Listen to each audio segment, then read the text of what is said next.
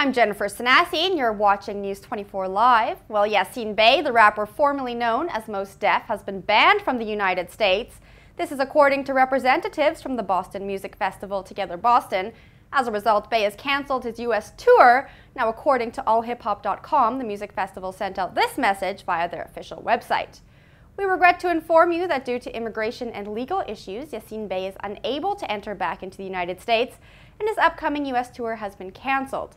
Now, you'll recall that Bey has called Cape Town his home since May last year. We chatted with him in January about performing and living on the African continent. Here's what he had to say when we asked why he chose the specific location. I have two questions. Okay. Why Africa? Why nowhere else? Well, I'm from here actually.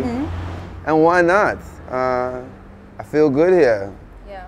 I have many friends and close relations, and I'm very encouraged by many of the things that are happening here. You know, like any place in the world that has its challenges.